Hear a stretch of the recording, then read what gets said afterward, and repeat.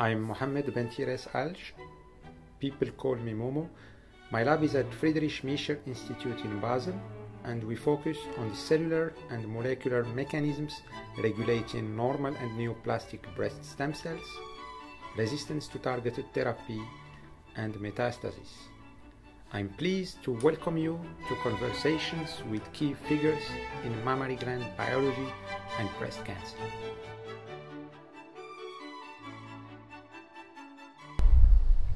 My name is Lew Cantley. I'm a director of the Cancer Center at Weill Cornell Medical College and New York Presbyterian Hospital. And the Cancer Center has recently acquired the name of the Sandra and Edward Meyer Cancer Center. So thank you, Lew, for participating at this oral history of mammary gland biology and breast cancer. But before talking about your scientific career, can you tell us a bit about your personal history, birthplace, and childhood? So I was born in Charleston, West Virginia, and grew up there, and went to college as well in West Virginia Wesleyan College.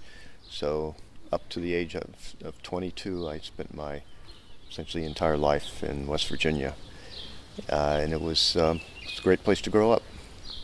So what made you go into science? You know, why not art, sport, music? I know you have a lot of passions. What made you go to science? Well, the truth is, if I'd been a little bit taller and maybe a little bit faster, I would have gone into basketball. My first love was really, I loved playing basketball. But I realized that my real talent was as a scientist. My father was, although he never went to college, was a natural scientist. He was very curious about how things worked, and from a very early age he taught me how things worked, how to take engines apart and put them back together. He explained to me why it would rain, you know, condensation of moisture, and etc. So he just sort of naturally understood how things worked, and this stimulated your curiosity. So I basically felt that almost anything that happened in nature could be figured out in a logical context, and so for me I was extremely curious about how things worked. Thank you. So Lew, you did your bachelor in chemistry in West Virginia, and then did a PhD in biophysical chemistry at Cornell University in Ithaca, in the state of New York, working on enzyme kinetics and using FRET. Can you tell us more about your PhD work? So as I went to graduate school, I was very interested in recent observations about how you could couple ion gradients into ATP synthesis. The Mitchell hypothesis, the chemiosmotic hypothesis, had just been proposed. It still wasn't that people weren't that convinced that it was true that you could couple a proton gradient, electrochemical gradient, into ATP synthesis. But to me it was an intriguing question. It was really a question of chemistry. How do you do that? Because it seemed like this connection between life and just simple chemistry, a very mysterious thing. And so I focused on the enzyme that carried out that reaction. Initially the mitochondrial F1 ATP synthase, but later I also worked on the chloroplast version of that, the chloroplast coupling factor that synthesizes ATP in response to light energy. So converting light energy to chemical energy and ultimately to chemical energy, to me was all very mysterious, and I was excited about trying to figure out how that worked. I was able, the enzymes had been purified. I was able to work on the purified enzymes, identify nucleotide binding sites, and used FRET to try to understand how the proximity to these sites and how kinetically they interacted with each other during ATP synthesis. So that was the topic of your thesis? Yes. So after the PhD thesis in New York State, you moved to Boston, first as a postdoc, then as an assistant professor, then an associate professor at Harvard. Can you tell us more about your years as postdoc, or your first years as postdoc, then as an independent scientist?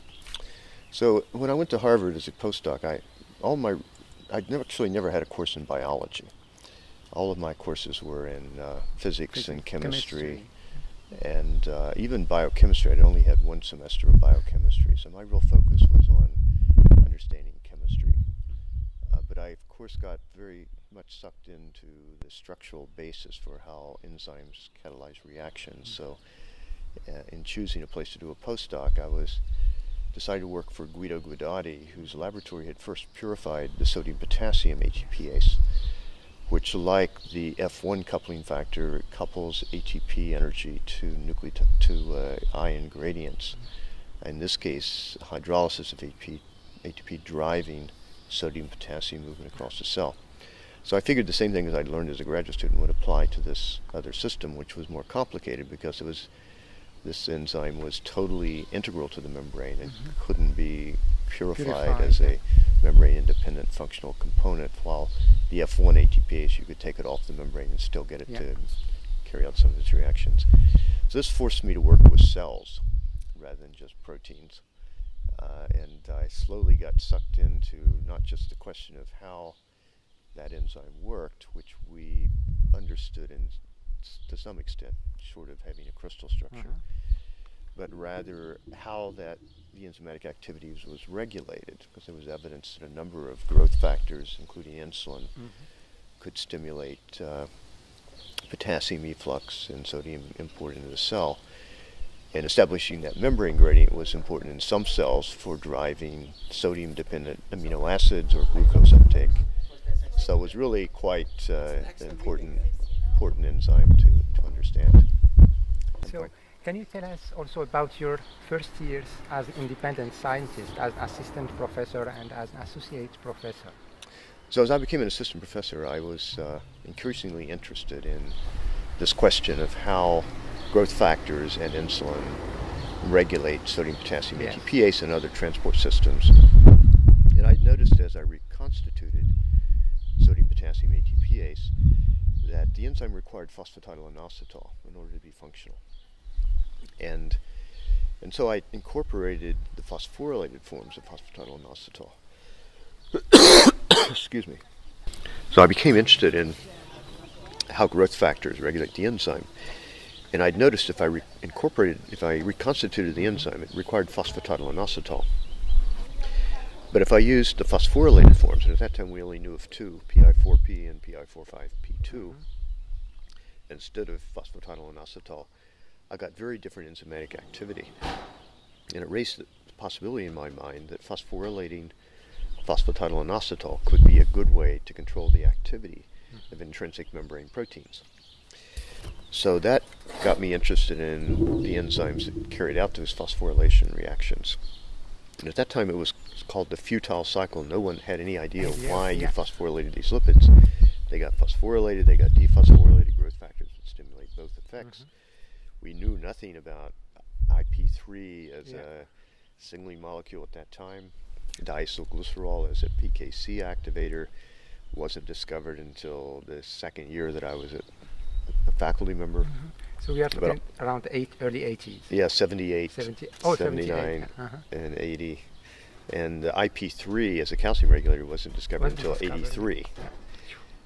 So I was focusing on these more as the phosphoinositides being the regulatory events rather than the precursors of signal transduction pathways. So that led me, though, to get deeply involved in that literature.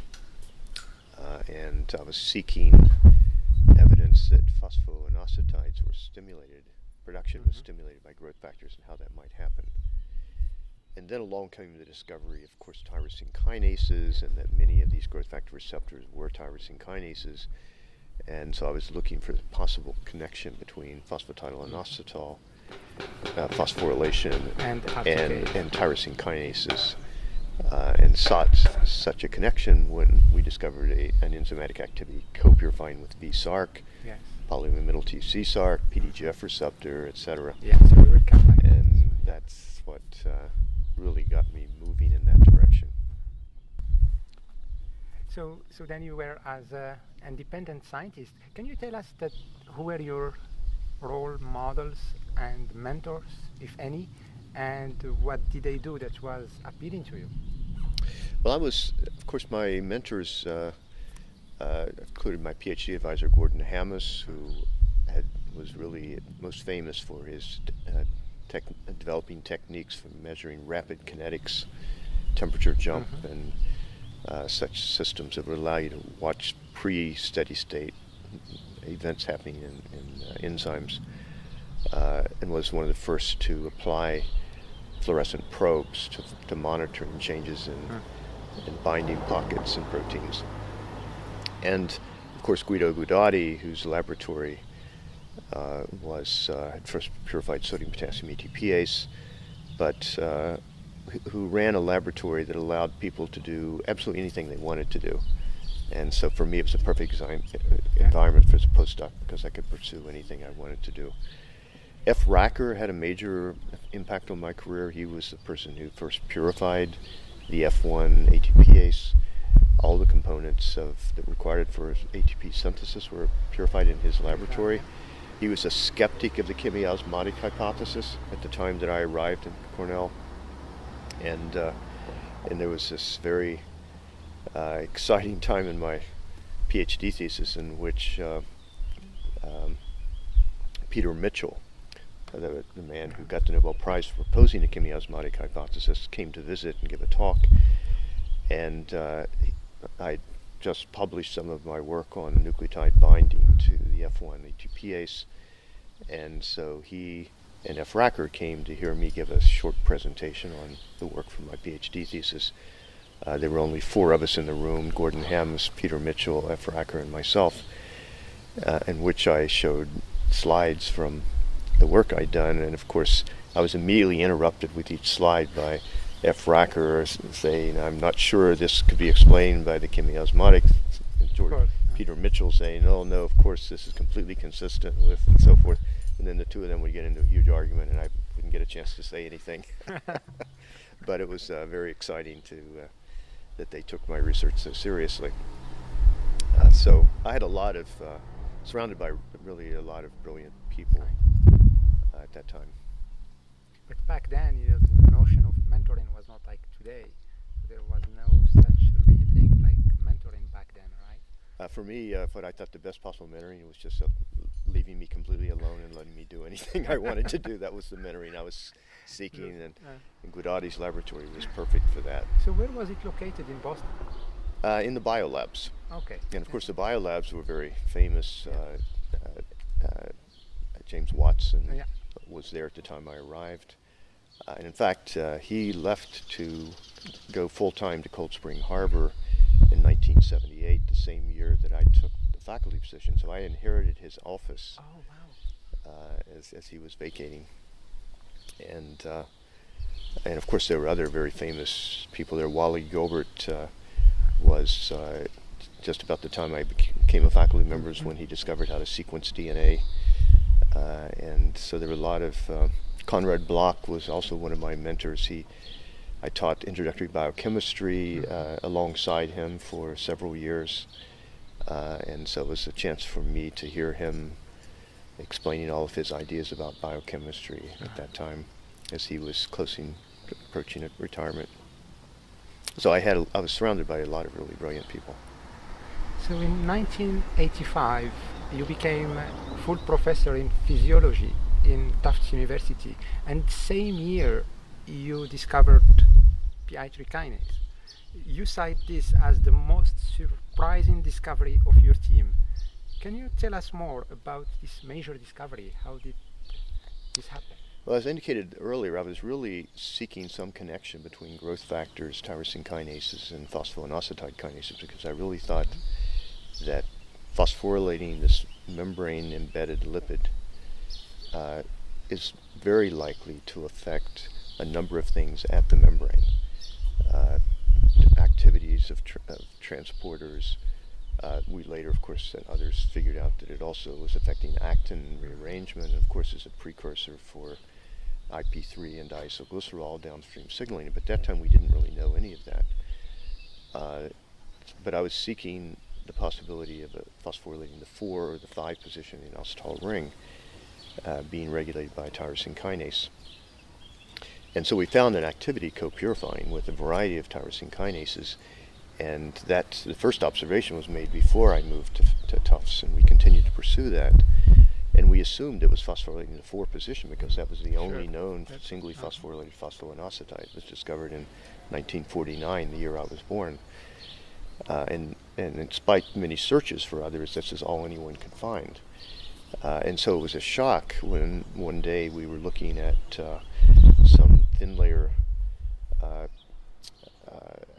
assays of putting the product of PI3 kinase, of the PI kinase that we had partially purified, the one that co-purified with tyrosine kinases, and comparing it to another more abundant PI4 kinase in the cell, and we realized that the two were not making the same product.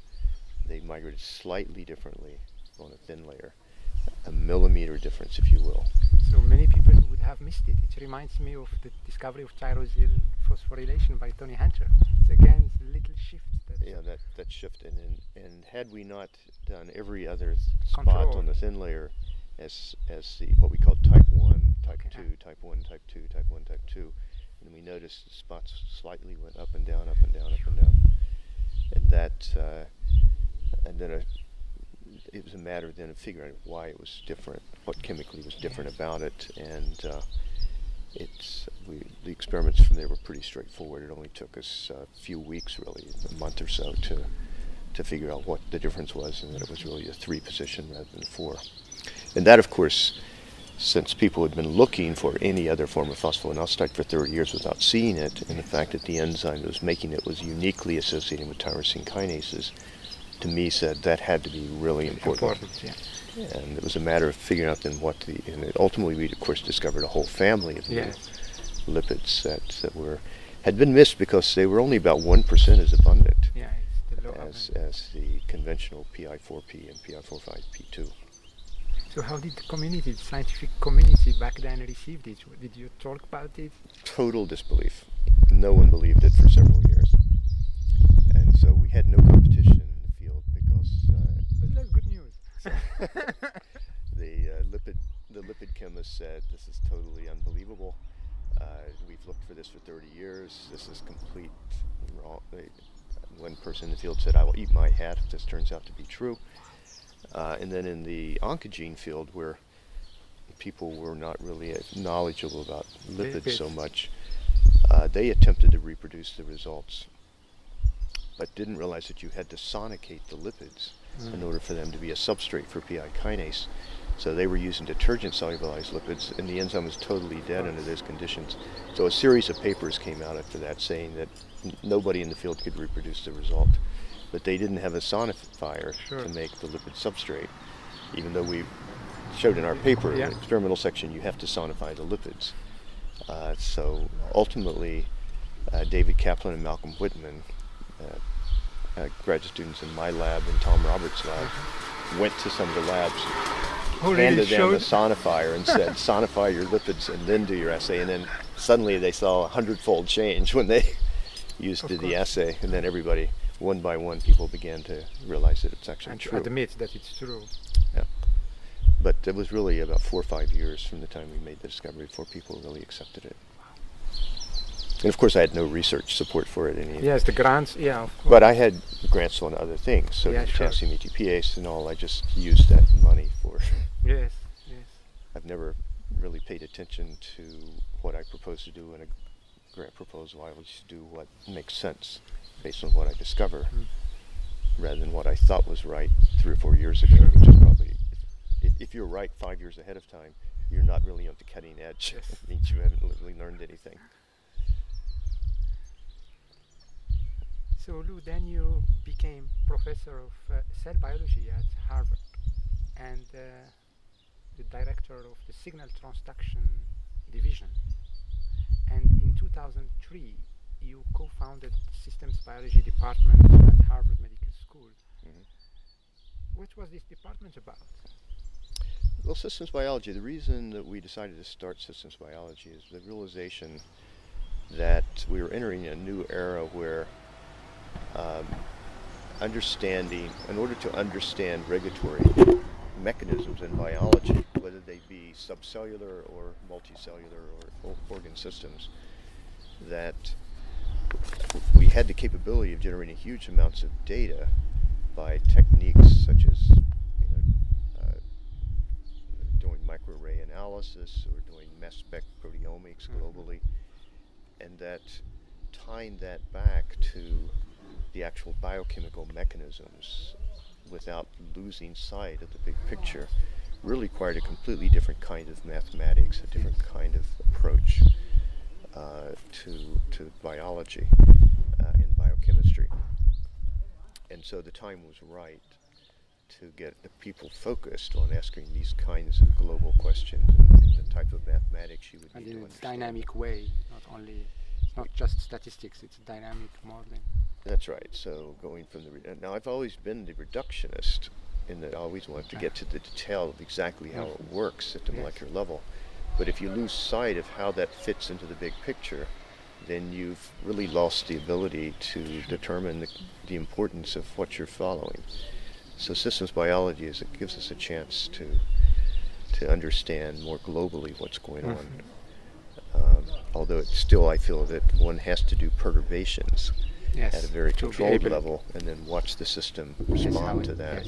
And that's where, from my vision of systems biology, is that it's not just descriptive, but rather you need to intervene in some very controlled manner and then temporally watch how the system responds to that intervention. That's how electricians figure out defects in wiring diagrams, as you do a pulse and watch what happens to the system. That's what we need to do in biological systems as well. So that's what excited me about going that direction. Then in 2007, you became the director of the cancer research program at Beth Israel Deaconess Medical Center, one of the teaching hospitals of Harvard Medical School in Boston. And then last year, as you mentioned, you became the director of the Cancer Center at Weill Cornell in New York City. Was this motivated by this move to the cancer and to hospitals? Was this motivated by your interest in translational research, going from the basic to systems biology, translational research? Well, I was excited, but by 2007, 2008, it had become very obvious that the PI3 kinase pathway was a major pathway in cancer. Not only was PTEN lost very frequently, but activating mutations in PIK3CA, and pharmaceutical companies were beginning to develop drugs to target the enzyme. And for me, the opportunity to actually change how one does medical, not only research, but also apply medical research to clinical trials, to create the infrastructure that will allow us to determine which patients should respond to a drug, doing mutational analysis, looking at gene expression profiles, more aggressively doing getting specimens from the metastatic setting just before patients go in trials. That whole infrastructure really needed to change from the way it had been used for the previous, just for research purposes. It really needs to be used ultimately for clinical practice, but at least for clinical trials we need to do them differently. And having been a founding member of the DFHCC, Dana-Farber Harvard Cancer Center, and the BI representative of that, I realized what the challenges were. Their cultural challenges, changing how pathologists work, how oncologists, surgeons, everybody's got to change what they need to do. So the opportunity to actually have some say in how that happens at an institution, to me, was important. Otherwise, I would felt frustrated that the discoveries I'd made would take forever to get properly implemented. So in a Nature article published in 2008, the author said, over the past 30 years or so, the ecosystems of basic and clinical research have diverged, and added, the abyss left behind is sometimes labeled the valley of death. Yes. And neither basic researcher busy with discoveries, nor physicians busy with patients are keen to venture there. Is it your intention to transform the valley of death to the valley of life? Exactly. That's exactly what my perception was, that the only way that we could traverse that valley of death is if the clinicians, pathologists, surgeons, radiologists, radiation oncologists, who are actually on the front line administering drugs and running the clinical trials, are talking day to day with the basic scientists who have the preclinical models that understand the pathways, who know what the biomarkers are that will tell them who's going to respond and whether they did respond. And how to stratify the patients up front. Stratifying the patients, but developing biomarkers that will tell you whether your drug has hit the target or not in an in vivo setting, and then determining what the response to that target is and what the mechanisms of resistance to that target is. Those are things that by 2007 or so, there were enough examples in the field of Gleevec, for example, where we actually believed that our targeted therapies were really hitting the target and that they could become resistant, and the mechanism by which they can be resistant, that I imagined that was going to happen over and over and over again with every targeted therapy, and we need to put in place an infrastructure to make that easy to tease out. It was also the time of the discovery of the mutation of EGFR, so that's the excitement. And then the resistance mutations in EGFR were coming out as well. So we'd reached a tipping point where even the oncologists and even the surgeons were beginning to believe, oh, this targeted therapy really is hitting the target. Yes. Because up until then, it was pretty much, okay, some cells died. Was it because it hit the target? Who knows? But at that point, it became possible to develop drug clinical trials that are really science-driven, not just let's throw a couple of more molecules together and hope that we get a bigger effect in either one individually. So I wanted to create an infrastructure that would make that logic of the science be implemented in clinical trials. Now, I was fortunate that I received about that same time money from Stand Up to Cancer to put together an interdisciplinary and interinstitutional team, 65 people across institutions, to do exactly that. I heard you several times speaking very high of this team. Can you tell us more about the composition of the team, the kind of scientists you had in the team? Well, so the team consisted of people that I already knew, at least the leadership on the team were people that I already knew pretty well and had already had an impact in the field. Charles Sawyers, who had done great work with Gleevec and figuring out the resistance mechanisms, was my co-chair or co-leader. Gordon Mills, who had really implemented the RPPA approach to determining protein levels and modifications in tumors and applying that to system biological approaches. And then site leaders like Ramon Parson, who had found P10. Tom Roberts and I had worked together on PI3 kinase for 20 years. And then, of course, the clinical leaders as well. We had absolutely stellar clinical leaders. Jose Basalga, who had run clinical trials for Herceptin and many other targeted therapies. Eric Weiner at Dana-Farber, who had done many clinical trials with targeted therapies in breast cancer. And Carlos Artiega, who had figured out, teased out ways and mechanisms of resistance to targeted therapies. So these people were real leaders, either from the clinical side or the basic science. So did you have any bioinformatician, computational biologist, statistician in the team? Yes, of course. We had Don Barry, who's very well known for designing novel clinical statistical approaches for clinical trials, crossover trials, etc. I think it's important to have all of them. And of course, pathologists. We had to have pathologists who had bought into the concept of getting CLIA-compliant biomarker assays developed. We needed to be able to have CLIA-compliant assays for enrolling patients in our trials. And then people who understood how to get mutational information out of a minimal amount of tissue you can get from a biopsy in a metastatic setting. David Solid has been a key member of our team and continues to be. And we all learned from each other. There was no one person on this team who knew everything. And for me, it was an incredibly educational experience because I'd never been involved in a clinical trial. And I could ask the most naive of all questions. Well, if this were a mouse, here's what we would do next.